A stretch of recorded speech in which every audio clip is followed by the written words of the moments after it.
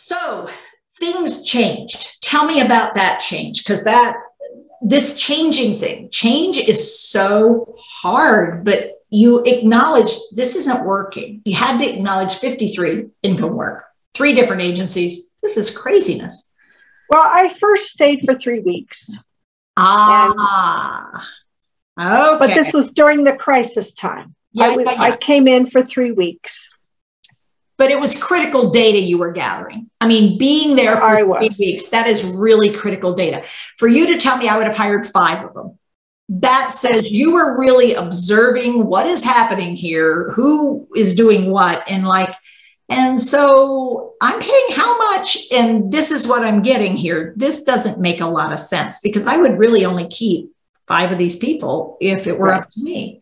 So tell me more then, because that's a lot of people that at that point go, we'll just have to put them somewhere, because we can't keep doing this. It's not working. This is exhausting. And coming for 3 weeks from Indiana to Pennsylvania to monitor this system, people go, well, but I just don't think I can keep doing this. That's not what I came out because she was going to die.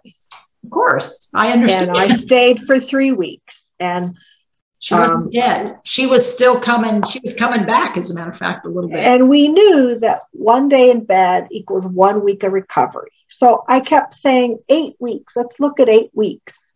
And, there were pretty good improvements. Got a walker. We did get rid of hospice. And people kept trying to help us and refer us. And I finally called, after some very desperate nights of, 72 hours, up, falls, EMTs.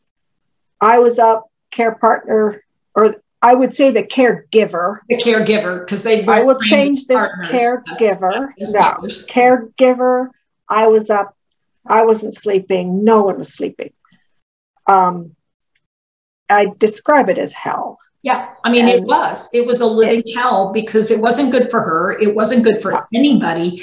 Everybody was trapped, and there were flames coming up, and you can't, you can't keep doing it the way you're doing it. I mean, there's literally no way to keep this going. You're exhausting everything, and something has got to change. That was when I didn't know anything about caring for elderly. And that's when I realized we have a problem in this country with caregivers, because the caregivers were getting paid half of what the families were paying the company. And there were certain good things about them in terms of insurance and training and things like that. But my sister was the person who was getting the calls in the middle of the night, or the caregiving companies, I feel, really failed us ultimately. I'm sorry to say that, but I mean, you would have hoped for more and better, and you didn't get it. It wasn't worth what you were paying, because the people you were getting were minimum wage people. Yeah. And yet you were paying for premium service, and that's not what they were able to deliver to you. Not even skilled service, not even knowledgeable service. In many cases, hardly aware service. And the reality is, the people they put in those seats, those positions of giving care, didn't know how to give care in these situations. They just were not able to do it, because they weren't prepared to do it, because maybe they got to watch a video for a few minutes, but they were just sent out to fill that slot. I felt like 99% of the caregivers had good hearts and were compassionate people and incredibly kind. So that was very good. But the companies were not able to find enough people themselves, and they were over-promising their services to too many people, and especially like nighttime, for example. So the people themselves were good. The caregiving agencies were good people, but there was this shortage, and the pay is so bad. And so people would come and leave, and they told us they wanted some of them wanted to only send one caregiver and never send them back to the house again, because that was a way they could keep security. It was something about keeping, if you have somebody who you're always sending to a house, well, then maybe you're going to run into issues with something, or something being taken or missing. Right. So it was a way for them to kind of keep the caregivers, Ooh, that's a little scary to think. Like, whoa. And the agencies also we're paying $9, $10, $11 an hour and charging 27, 25, 27 about. Yeah. And the caregivers at $9, $10 an hour were always looking for the next job. They were, and I would also and they don't give them many hours. They keep them at 20 hours. Yeah. At that time, now they're asking for 40 and same. But here's the other piece that I would add that you haven't mentioned, but when they walk in on the situation with your mom, mostly if you're going to work nights, you're thinking, oh, it's just monitoring for somebody getting up and going to the bathroom once or twice. And I'll get some shut eye because I have another job during the day. But, that's nighttime stuff. That's when you get easy ones. That's why I don't work in a nursing home, because what I would do is I'm thinking I'll come in, I'll take her to the bathroom once or twice and we'll be good. Surprise. Yeah, we had to tell people over and over again, Mom, you need to be awake all night long, because Mom would stand up, take a step and fall asleep, and then wake up and take another step and fall asleep. So you had to almost hold on to her all the time at night, because she was getting up and sitting down and getting up and falling asleep and sitting down. It was this like kind of crazy brain thing. Yep. Well, and you were asking about what did we do? And so what happens next? Somebody referred me, said they'd heard this woman talk at one of their workshops, Uh-huh. And her name was Beth Tesfaye. Oh, yeah. So we called Beth out of desperation. And we call Beth the miracle worker in many ways, because she works for you. She was one of our mentors. Beth is one of our coaches and trainers. She's also a nurse, but she not only believes in what we do, she does what we do. And she was just amazing and really started to work with us, train us, work with staff. And I will tell you, without revealing any information about who you were, I consulted with Beth when she first started working with you. She'd call me and go, okay, this is an interesting one. What do you have for me? Because she would work and then she would be really curious and she'd want to know how do I do this the best? Because this is really critical that we get this. And so she would seek support from me when she got stuck so she could come back and help better. Yeah. And I mean, it's been 5 years now. I kind of forget all the details, but she really came to see the situation. She would stay here. She would kind of look at what was going on and give hints. And it just was very, very, very helpful. She had answers that a lot of it, I hate to say this, but a lot of it was subtle, It's like you have a problem with somebody who isn't eating right or drinking right. And you're just thinking, well, how can I get them to eat right or drink right? And Beth, or I guess it's your methods, there would be this little subtle thing you could do. Well, why don't you make it a color? Or why don't you do it from the left side? Or it was like really things that most people don't really think about. And all of a sudden it would sort of magically work. And then there's all these little tips and tricks like that. And you go, wow, this person really understands on this nuanced level that these sort of subtle things are important and make a difference. You layer them on and then you find the ta-da, this is what changes the situation. But until you're willing to investigate and try some options, you really are stuck. So, wow, what an amazing family, because this is also now you started doing at some point your own hiring. Yeah, that kind of developed, I'd say. Uh-huh. And the first person I hired was a woman Anne recommended from her church, because we wanted some activities. We needed some activities, something to do. Fill the time so that it wasn't just being awake. Yes. It was doing something. Yeah. And she started with 2 hours a week, bring in books or songs or games. Well, she stayed for 3 years. Wow. And was working 15, 20 hours a week. Then she went to take care of her own mother, but she did a better job having cared for your folks. I mean, that's the thing that's really important. Yes. This paying it forward. So I invested in Beth. Beth invested in them. And then that allowed other people to invest in this idea of we are community.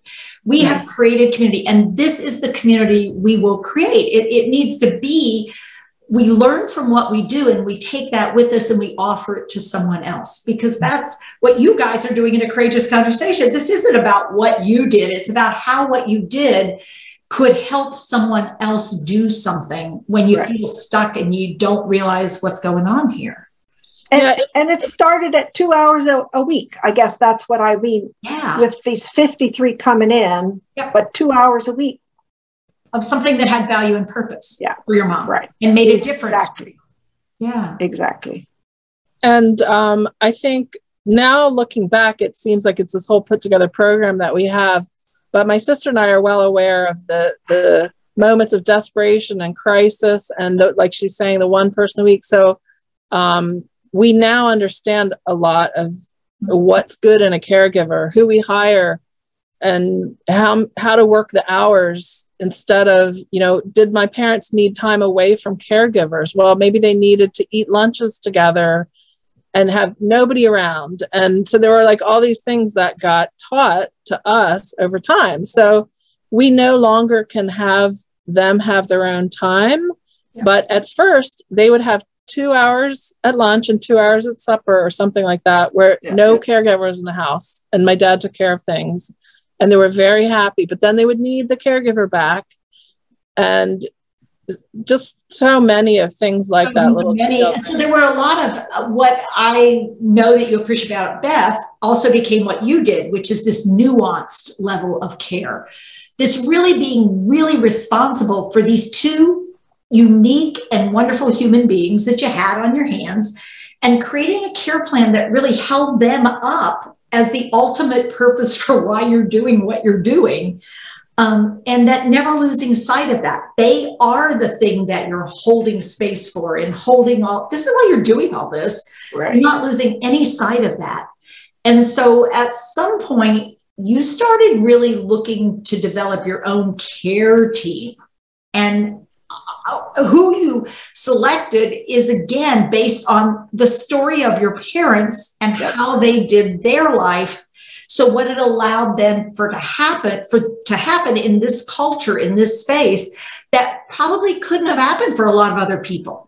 So talk about that, because that was really a remarkable, who you have in caregiving positions is just a unique and really amazing and incredibly exciting way of doing this. And, all respect to you and your folks. So, and I think,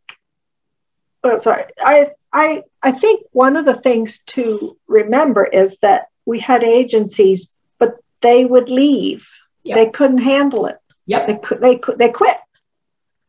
Or the caregiver said, It was too much work. This was a very challenging one when they can take one person in home who's easy and doesn't have a complex dementia. Because by then you knew what we were dealing with was a Lewy body disease. We didn't know that for 6 months. Oh, okay. It took until we got to until we saw the geriatrician. And even then we had agencies, but we were slowly starting to fill in. Mm-hmm. One of my employees started in February, and she's still here 4.5 years later. Yeah. She was so excited about the care, and she had a full-time job. She just loved this. Yeah. And she was so excited about the TIPA techniques. The first person that came in and she read all the information and she just was so excited. Wow. Now, putting it into practice always takes some work. It does. It's called skill development. But when you get excited, it's really cool what your brain and your body start to be curious about. And with the right kind of support, all of a sudden it is not the drama that it needs to be. Right. It doesn't need to be that dramatic. But boy. And I think Beth also, she knew a young woman that she trained who worked at a nursing home. And she was 19 and she had had a lot of trouble at the nursing home. And then Beth came and taught her TIPA snow techniques and things changed. You know, it was like, light bulb. Yeah. And she said, try coming to my parents. Let's see if she'll work out. And she was young and little. And my parents were like, I don't know. You look kind of young, kind of. Yeah, you little teenager, a little skinny. Well, she stayed 2.5 years and was really a lifeline. Yeah. For my parents. And I would say, people ask us, so now we have this, we call it Team Harnish, and my sister has this team she works with, and sometimes people quit and sometimes we hire them. But the evolution to get to that was that my sister, even though we had 3 agencies or whatever, they were still calling my sister. And so Marie said, well, I might as well just do this myself. Then I don't need to work with the agency and I can pay them more. So we ran advertisements in places like Craigslist. Beth told us about care.com. We just talked to church members, just anyone. Do you know anyone who wants to be a care partner, caregiver? And so just like, we'd find this one person. And then like a month later, this other person. And then somebody wouldn't work out. So we'd say, nope, this person isn't working out for this reason. There was somebody who just spent all their time talking to dad and sort of avoided caring for mom. It was just like weird situations where we're like, no, that doesn't work for us. So Marie put together this team. Accountability. You held people accountable for actually delivering service. You had upped the salary a little bit because you were doing the organization, but even still, you have to be aware and hold people accountable to deliver what you ask people to deliver. You support them, but then you've got to make sure they're doing it, or that's not going to work. So congratulations. Oh, wow. Accountability for more than just showing up. And I always said, I don't need somebody with experience. No. I don't need anybody. I don't need to hire somebody with caregiving experience. Sometimes that's helpful, but I'm looking for creativity, quick on their feet, to think, problem solve. Someone who can take a joke, give back, people who are curious, people who are really curious about things versus judgmental about things, people who really enjoy challenges in their life. I mean, they actually like to be challenged a little bit to figure things out. Cool. And there's never a dull moment around here. I would agree with that, having come to visit and spend some time. It was not dull. It was amazing. I had an amazing time with you guys. Now, I do want to add this one element, which is international care. Yeah. Tell us about that, because that's part of your parents' story, which became then a part of this story that without that earlier story probably would not work for some people because they wouldn't have had any experience. Yeah, they had lived in Tanzania when I was a toddler and my children were young, and my dad worked in a hospital over there. So they were familiar with Tanzania for about 3 years. They lived there. We all lived there. So it just so happens that some people now in this country who are looking for part-time work or caregiving work, or maybe don't have, aren't in college yet or whatever, those folks were coming and applying. So we actually ended up having some caregivers who were Tanzanians. And to me, it was this beautiful thing of, wow, like this is amazing that this is being given back now. And my mother speaks Swahili, and it would really surprise the caregiver when she would say something in Swahili, a language that the caregiver wasn't using, locally. So she started asking, do you speak Swahili? The two questions, do you speak Swahili? Do you want to work here? Or do you speak Pennsylvania Dutch?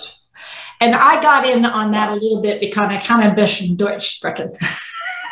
Right, right. So I can weasel under because I have German. I don't have to. You have some German. And I would say, along with the East African culture, there were several people who came from West Africa. Yeah. And I tried to track them down again, but I couldn't because they worked at an agency and I couldn't track them. But I think that international culture just brings richness to their lives from a past time. That's who they were. I mean, yes. And it's very meaningful. Yeah. And we have pictures and slides and videos that they can show and talk about it. Now we have a map, you know, they can talk about the places they went there in East Africa. And I also try to hire people of different ages because I found 19 to 65 bring different life skills. And, you know, sometimes those 19-year-olds bring a lot of energy, and that's great. Yep. But sometimes you need some, you know, they just have different They aren't skills. real familiar with how do you do a foxtrot? No. Or what's this old game show that they might be familiar with? Or, you know, those kinds of things. So, I mean, what a smart, very smart way, Marie, of really making sure that you have this population of people around your folks that are going to serve so many purposes and give your folks so much life and flavor in what's going on. And now things have progressed some. You know, as they do. I mean, now dad is now having more issues than he had previously. Mom's status is continuing to progress some more. But they're still at home. You still have the team.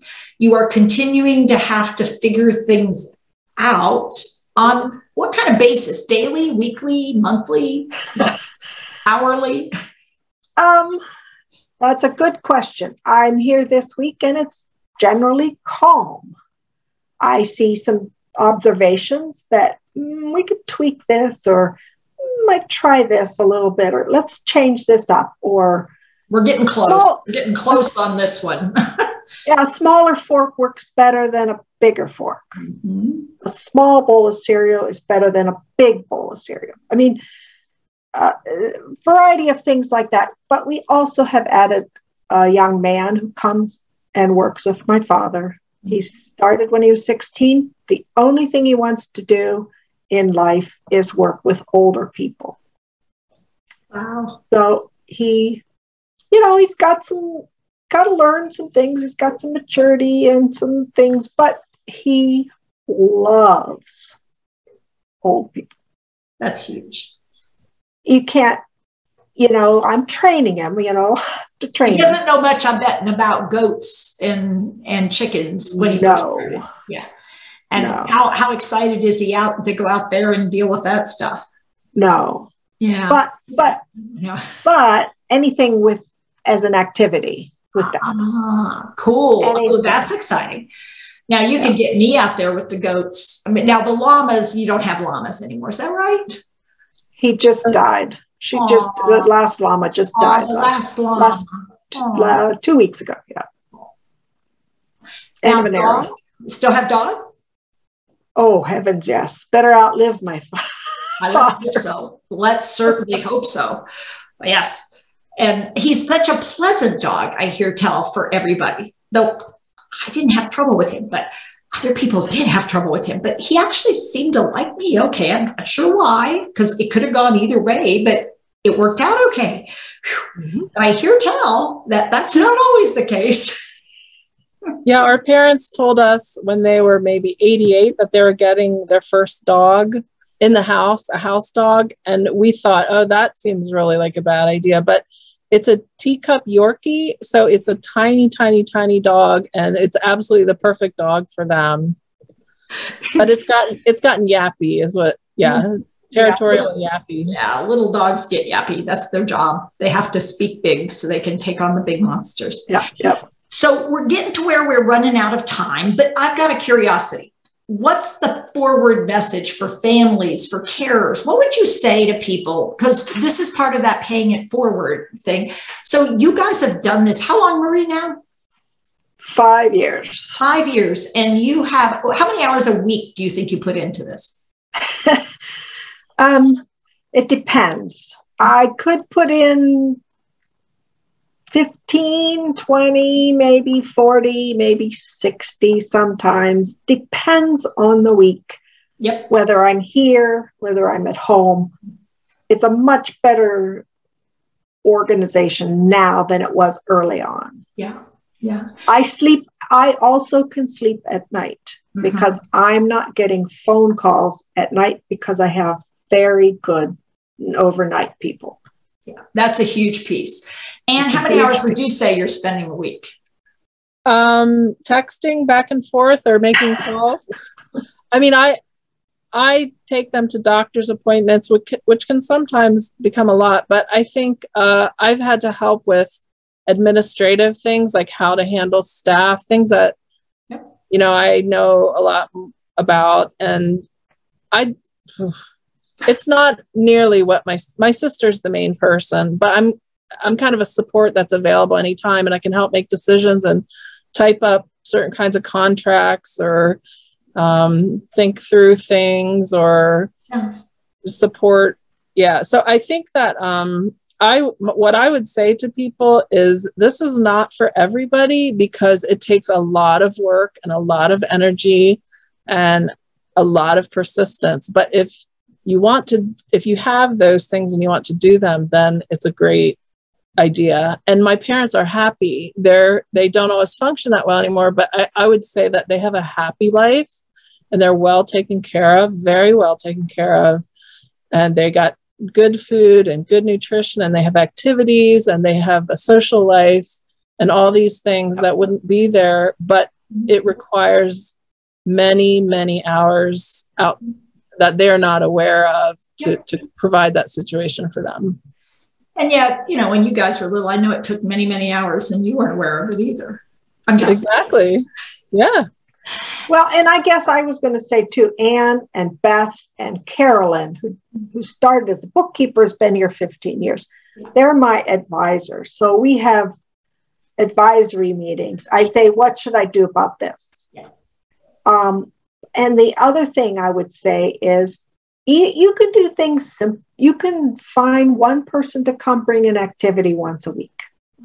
And I think one thing I try to do for care partners is, what skills do you have? What do you love to do? What are you really good at? Do you like to cook? Do you like to play games? You know, some won't touch the cooking, but they'll play games all day. Okay. Let's play your strength. Yeah. Pulling in the strengths of each individual is always my goal. Cool. Always my goal. And you've also had to say, you know, I'm not sure this is a good match sometimes. Yep. Yeah. I mean, and that's a hard thing to say, but you've become very clear when it's not going to work. Dragging it out isn't a good idea for the rest of the team or your folks or you. I mean, it just wears all of you out.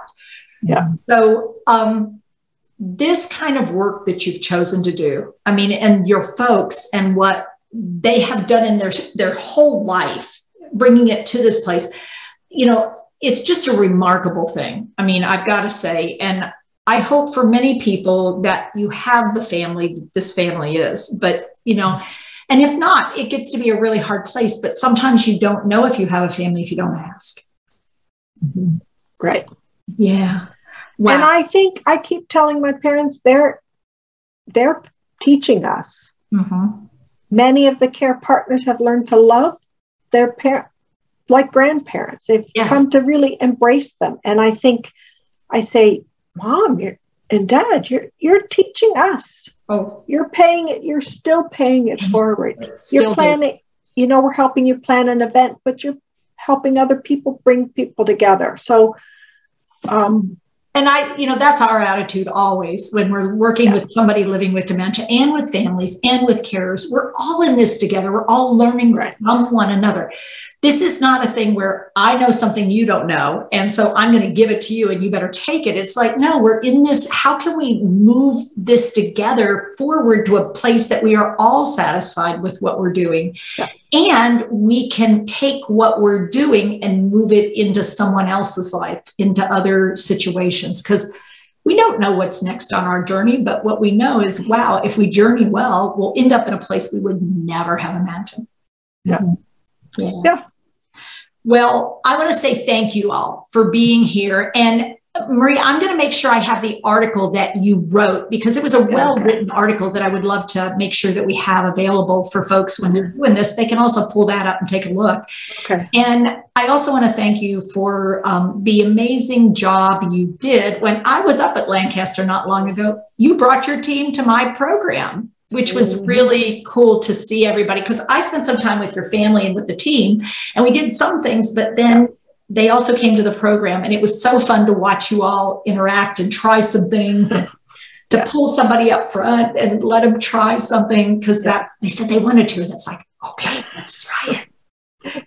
And I'm not sure if we have talked about the education component, where the team of caregivers that we have every 2 weeks has sessions with Beth in person or on Zoom, where any problems that they're having caring for my parents, they can bring up in the situation and get real-time advice. So I think as a caregiver, you might struggle with things. Well, here's this opportunity for you to honestly bring it up and ask for help. And so that just keeps them energized.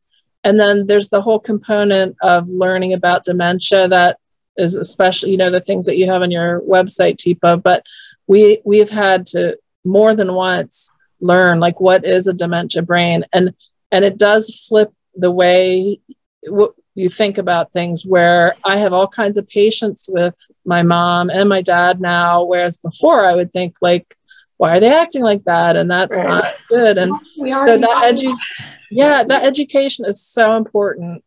Cool. And I think that's why we brought them to your seminar, because we also have found that some of the care partners are teaching other care partners that come on new, and they're training and they're taking it back to their families or their friends. And I think that ripple effect, I think, has been very powerful. Yeah. So that is, that desire to continue to support people's learning throughout this, because we're never done. And thinking you're ever done, it's like, no, we'll always learn. When we stop learning, we need to stop living, because you must do both. But wow, what an amazing story. And thank you guys so much. And I know we're going to get lots of questions when this plays, so we may be getting back up with you, because we may need to follow this up. I've got a feeling. So, thank you. Thank you very much. Amazing. Thank you, ladies.